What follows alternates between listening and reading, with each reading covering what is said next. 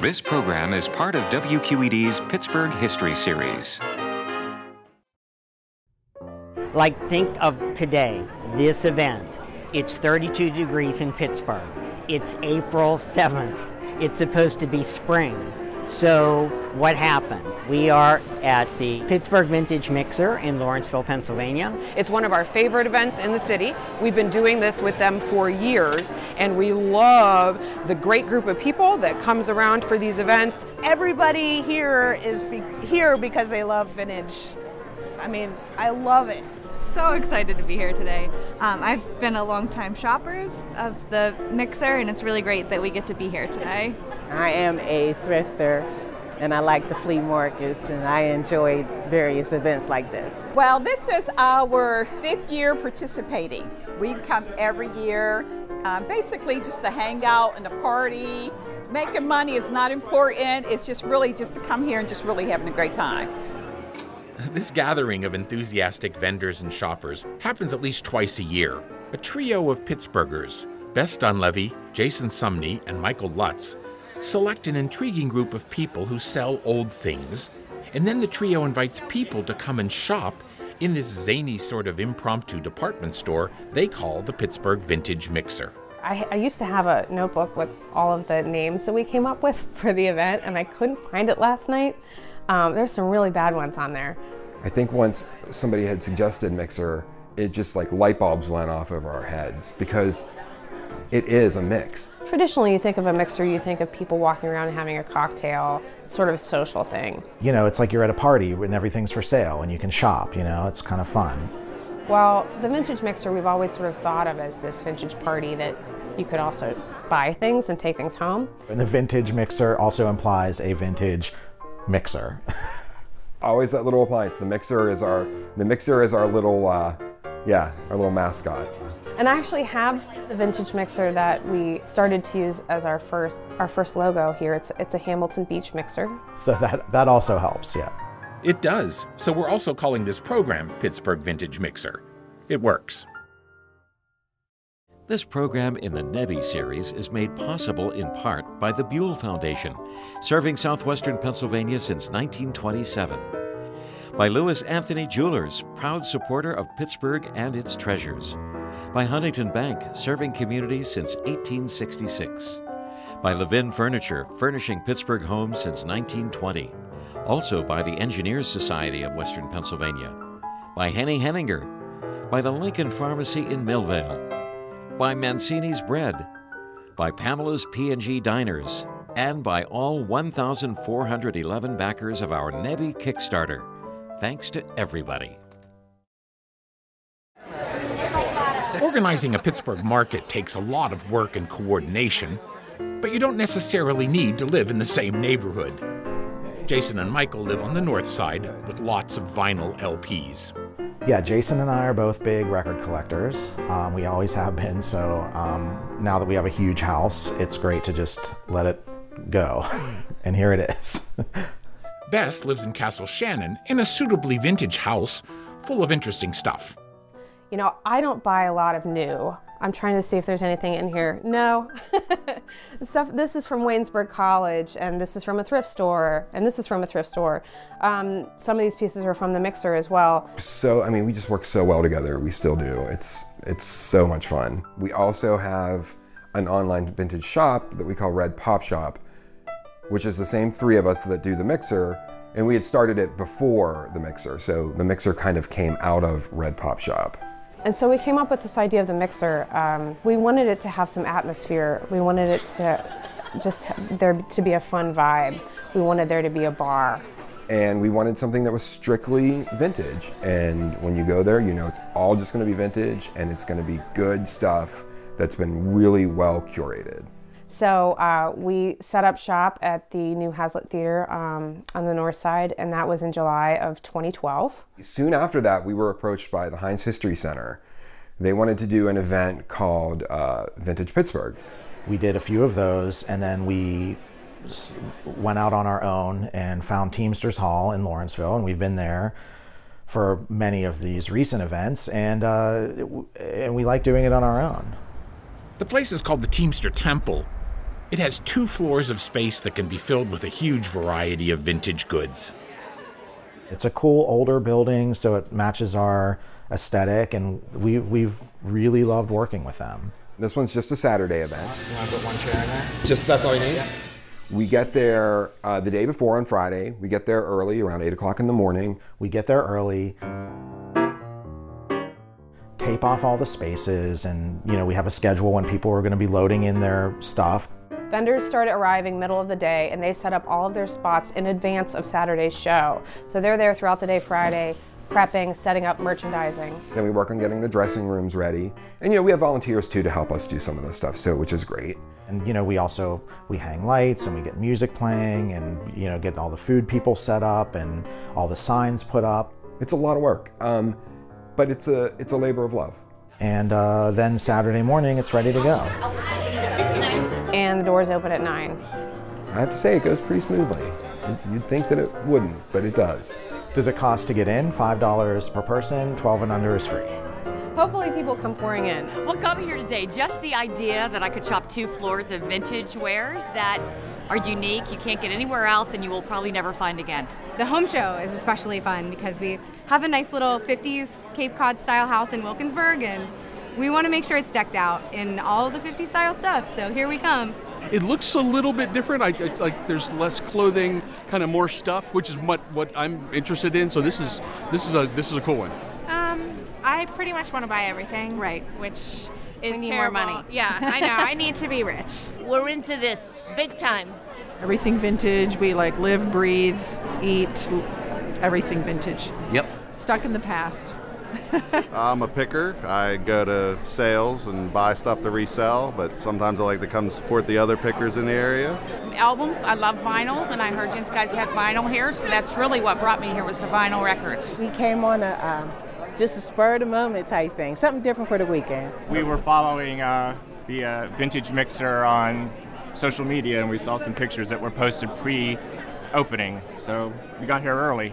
I'm a military reenactor and a collector, so this is the kind of places I turn up looking for mitts and baseball gloves and razor blades and things like that. Anything from the 30s and 40s that I can use. There's some freaky rabbits over there that, what nightmares are made of. Animatronic scary bunnies. That someone is 100% going to buy today. Absolutely. They are not leaving with the vendor. I also think they're just really, the customers are super appreciative, the vendor community at this event. Hi, want to make a purchase. All right, cool. My name is Stephanie Seback, and this is our store, 100% Polyverse. Live in that polyester universe. Right now you are at the Artica store, which there's a store on Penn Avenue in Garfield. Best location to tell you is it's right across the street from the pizza shop, Spratt Brothers. We actually at the store do 100 years of fashion, 1870s through the 1970s. So we have a large selection of fashion, men's and women's. I'm here today, I'm from Pittsburgh. I actually live in New England now, Burlington, Vermont, but from Pittsburgh, so I take every opportunity I can when this event pops up to come back and support it. We are Who Knew Retro Mod Decor. Roger and I have owned our shop for over 16 years now. Whenever we both started working together on it, I was like, well, every time we do something the same, we say twinnage. So I was like, twinnage vintage, it kind of just rolls off your tongue, and that's what kind of stuck at this point, yeah. My vibe is unique antique. So I used to travel to Hawaii quite a bit and to Florida all the time. I just got back from a 6-week visit, and I'll be leaving again later this month. And I buy a lot of the things that you see here and bring them back up to Pittsburgh. This is my booth for the Vintage Mixer. It's I believe my 9th or 10th show that I've been doing with them. I love this stuff. I love finding it, and we play with it for a little bit, and then I think it's nice to that's the name of my shop is Do Not Destroy, so I like to keep. Also, new toys are kind of boring. Some of the older toys are more fun. All of this stuff are things that I've collected over the past 3 years, and I've been getting ready to showcase my items in Pittsburgh. We actually used to work at Goodwill, so we started, in high school was one of our first jobs. So we started seeing all these cool things, and we started collecting them and holding on to them, and then before we knew it was hard to get rid of it, and then we started just selling. Yeah. And our house is sort of like a collection, but then we try to recycle it and bring it out to, and sell it, to people that we can. This is Batassi and Italian and Blinko glass and Laurel lamps and West German pottery over there. We sell men's and women's vintage clothing, 1950s to 1990s. We do accessories, bags, scarves, but mostly focus on those in the vintage world, newer decades. All the dealers are mixed up from the last time I was here, so you got to get your bearings first. But we generally just start from the right, go around to the left. There's another 4 down here. We went down there, and now we come and do it again. Because there were some things that caught our eye, and we said, oh, we'll keep that in mind. Yeah. Just want to see something I haven't seen before. Because you miss stuff. You can't just go one lap. This is not a one-lap place. In fact, if you follow me in the next half an hour, you're going to see me shopping. So yeah, just great stuff. I'm more interested in houseware stuff. She's more interested in clothing stuff. So she's generally like browsing through this clothing parts, and I was in the downstairs. I just came up. It was amazing. So this is our second round, actually. We did a lap already, a slow lap too. Went downstairs, and this is our second lap upstairs. So we take our time, and I think just whatever catches our eye. I want it to mean something. We just got here, so yeah, we're we just got here, so it's... We do a quick run through to see who has what we like, and then we go back and we're looking at things to purchase. She's the digger. She dives in to the booths. Yeah. And I kind of stand on the periphery unless there's something that I need to look at, and then she has me come in and take stuff. So we kind of move around that way. Yeah. We got to go downstairs still. Haven't been down there. I don't own any vinyl, but I love looking through those vinyls. So it was fun. Need time to marinate on a potential purchase. This is true. Yeah, you can put it Pick on. something up, put it back down, take a lap. You might buy it when you come back around. This is true. It might speak to you later. It might be cheaper that time. That's true. Negotiate. You come to these every year. You say hi to the same people, once or twice a year. You check out what they got. You do the loop. You kind of have your own rhythm. When you're in Pittsburgh, come with what you got. Actually, I'm proud of this one because it's a Kaufman's original. And the special thing about this coat is that it came from Joseph Horn Company, which is obviously a Pittsburgh institution and is no longer standing. So when I found it, I was extremely excited, also because it was $1. So I went and I had to have it, and now it's my favorite coat. This is a made in Hawaii muumuu from the 1960s. I picked it for its comfort and its color. It's a fun fashion event. I think folks maybe can't wear that stuff to the office all that often, but they wear it to the mixer, I very much purposely wore this dress today. I will admit it. Because you just want to look cute. And, there's so many cute things here, and there's so many people who look amazing. I mean, you want to see and be seen. And I love seeing when people put something on. You just are like, oh my gosh, if they don't get that, I don't know if I should tell them they're crazy, if they walk away from it or what. But, and they always say it feels like I belong with it. Yeah. I don't think this is going to fit me, but I'm going to try. You're going to try it on. It's my goal for the summer. I don't know. The styles constantly come back. Like, one of my favorite examples is 1950s clothing. 70s. It's just a remake of the 50s. So everything just recircles back. I mean, fashion is a revolving door.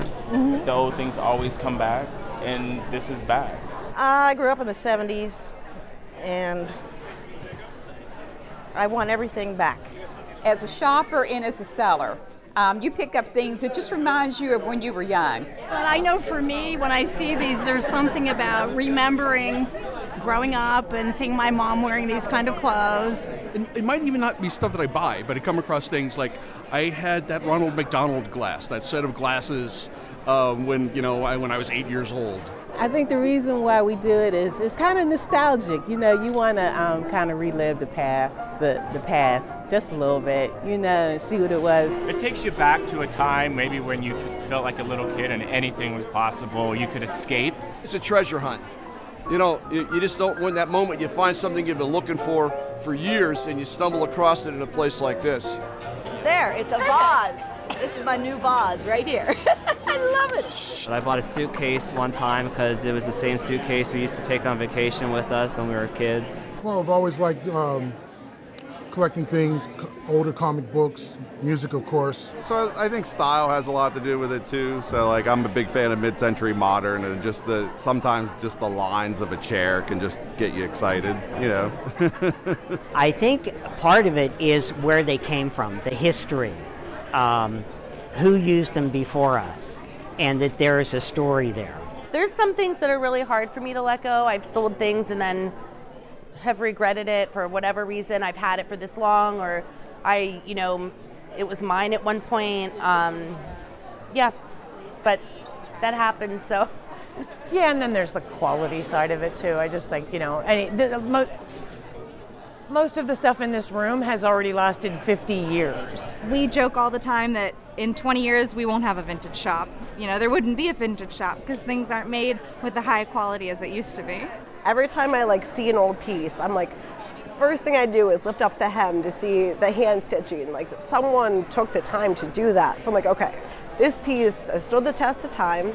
It's gorgeous, and it'll probably live on for hopefully another 50 years or 60, because we find a lot of 50, 60 stuff.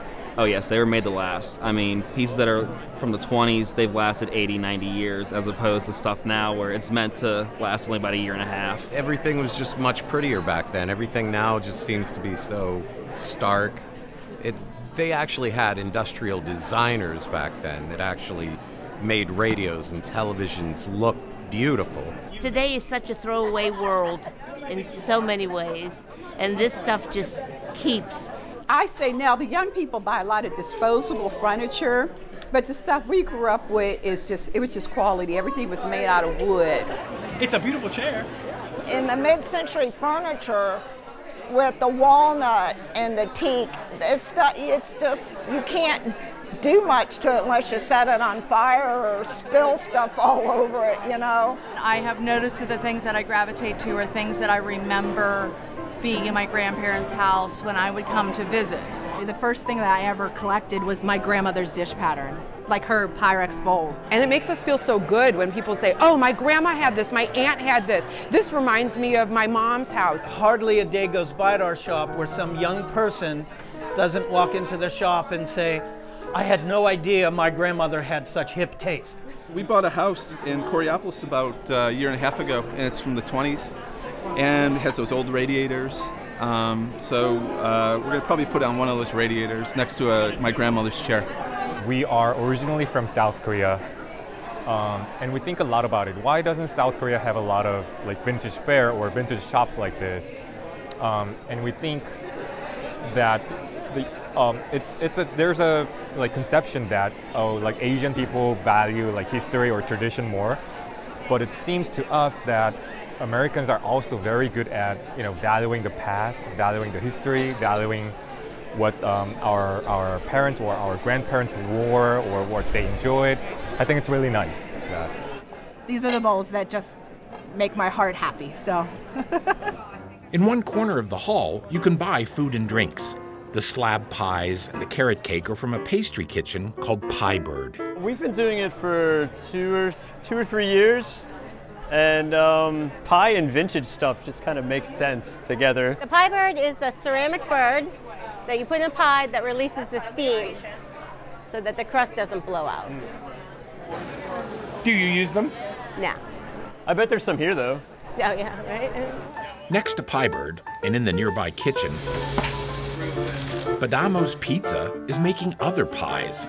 So what do we want to do next? We have the plain end, we'll do the pepperoni, and we'll do the white one after that, yeah. Anthony Badamo has 2 pizzerias in the Pittsburgh area, but he comes here and makes pizzas for the Vintage Mixer. I love it, yeah. Yeah, I love doing this stuff off-site. It breaks up the monotony of the shop. I'm here with my guys, we're crushing it, having a good time, meeting new people. This is what we do every day, so we're happy to be here. We're happy to help out and feed everybody. I think this is a great event. Yeah, I'm loving it. This is our second time doing the pizza here. I dream about pizza. I dream about cooking it. I dream about eating it. I dream about selling it. He and organizer Bess Dunleavy are old friends. When me and Bess used to hang out when we were younger, we would go to thrift stores, you know what I mean? We would We would shop for, you know, clothes, kitschy stuff for the house, furniture, that sort of thing. And it's always been like a huge passion of hers. And so this event, you know, it encompasses like the whole spectrum of that. You know, it's a fun thing. Yeah. One more blast through a mono, and we're going in. And the shopping goes on. This is a set of Allegheny Ludlam silverware that was made at Allegheny Ludlam. It's stamped Allegheny metal, made of Pittsburgh steel. We love it when people say, oh, this is my silverware set. So yeah, we like that Pittsburgh history. I mean, I come looking for Pyrex sometimes. It's one thing that's kind of easy for me to pick out and see. You look for the rare stuff that someone might not know what they have. So this, like in the 50s and 60s, this was a manufacturing hub of mid-century modern design. So it's kind of Kensington Aluminum, Alcoa. I mean, all these things that are locally produced that are now collected worldwide is very cool to us. Pittsburgh history had a little bit of tiki over the ages. There was Conley Inn, the Mauna Loa, the Hukilau. It's a city that is old. It has a lot of old things and a lot of appreciation for things that are old. There's a lot of old homes, and there's a lot of people with great old stuff in their homes. So when it comes to this time of year, sometimes, you know, they sell it, sometimes they give it to people who do sell it. So I think there is a plethora of mid-century modern items in the Pittsburgh area. This is a 1950s hot dog cooker, but it looks brand new, and I only opened it just to see the condition. I think they take a lot of pride in the city and do a lot to maintain the historical aspect, and that was one of the things that drew me to this city as well, besides him. So I think Pittsburgh is key to why this is a success. I got Downey Irish because it's Pittsburgh. The original Oyster House beer. Who knew? They had their own beer. Pittsburgh matters with everything. So my wife got this for herself. Nice worn out thin Pirates. Not too excited about the moves they've been making, I will say that, but we'll still support them. And a nice looking flannel for me. Come here all the time buying vinyl. I caught two classics. One is James Brown's Soul Classics, and another one is a group that Prince produced back in the mid-'80s called Madhouse. I got this lovely little 70s piece right here, which I am so pumped to wear for the summer. Yeah, we don't know exactly where he came from. There's no provenance to him, but you know, you got to collect them. You got to keep these things, otherwise they disappear. This just spoke to me when I walked in, and fortunately nobody was too close to it. A couple of kitchen items, because we love vintage kitchen stuff. This apron. Got a Superman number 199, the original Superman Flash race. And have this nude by no name in particular, but I think it's very well done. And I do collect nudes, and I thought this would be a nice addition, and the price was right. I bought a very colorful scarf because I'm a person that really enjoys scarves. I'm a collector. I have quite a few of them, matter of fact. And so this is one I can add to my collection. So it's very beautiful. Nice jewel tones. It'll be perfect. Well, I was absolutely delighted to find this little piano, which happens to be a working phone. So that's what we got so far. Isn't that great? Those old little placards that are sort of like trivets that our grandmothers used to have that are black and yellow. I've started a little collection of those because I think, and they have sayings on them. So today I stumbled upon one, and it says, "I'm not a fast bartender, I'm not a slow bartender, I'm a half-fast bartender." So it's going to go into the collection. I really love buttons, so I got two really cool buttons. The first one I'll show you is, it says, "Find your fantasy, read." Kind of all came together for me. The second button, it's a question, and it says, "Want to suck face?" I just thought it speaks for itself, so I got it from the shop Do Not Destroy in the corner. We lived with this in our home for about 10 years. Fabulous. Maybe it needs a little WD-40. It's a moss lamp made in the 50s. Yeah. Where can you get something like that today? This was early Radio Shack, 1981 by Tomy, a Japanese company. He would, it's a cassette tape. It would take its directions from the cassette tape, I understand, and you could have it bring you drinks. I'm gonna take them. All right. Vintage cocktail glasses. Nice thing to sit and sip your old fashioned with at the end of the day. You know, I had to smile. Nobody smokes as much anymore, but there are a million ashtrays, and you go, oh, look at this, look at that. You know, it's, yeah. The boomerang ashtray. Love it. This would be it. Why? I don't even smoke, and I love ashtrays. That's what makes it so cool. It's just like, you just see it. It's a boomerang. It's just really cool. The day's been really incredible. People through the door, upstairs, downstairs. You know, it's a chance to be a little weird and a little out there and have a good time at the same time. Everyone's finding some treasures, things that their grandparents had. Isn't it awesome? I love it. It's been a lot of running around. My feet are very tired. All the pieces over there, we made sure. It was good. It was only $10, so. I was just so happy seeing everybody. I mean, just seeing everybody come together is just such a good feeling. I sold an electric piano. This actually it's an air organ, and a young gentleman who's a pianist bought it, and it's probably from the 70s. I'm not entirely sure of its background. It's perfect. I thought it would be perfect to just put in my room. Easy to write songs. Today is really busy, and we have sold more than we thought, and it's awesome that we're going home with a lot less stuff. The thing I love about what we do is when somebody buys a piece that they just fall in love with.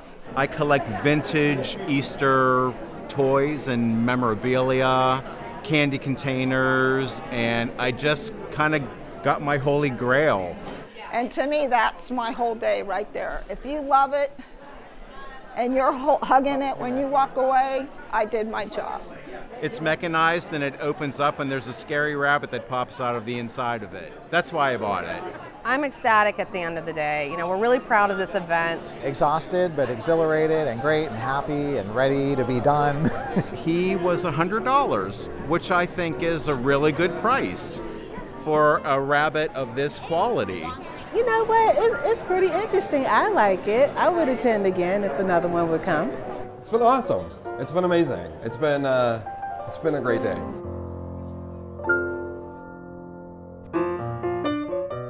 We feel really grateful that the community has rallied around us and continues to enjoy it as much as we do. Who knows what will happen? I think people are always going to want vintage stuff. They're always going to want to go shopping at an event like this, and they're always going to want to come back, I hope, you know? You know, and then when it's over, you think, oh man, it's already over. You know, it's like, oh, but then we get to do it again in November.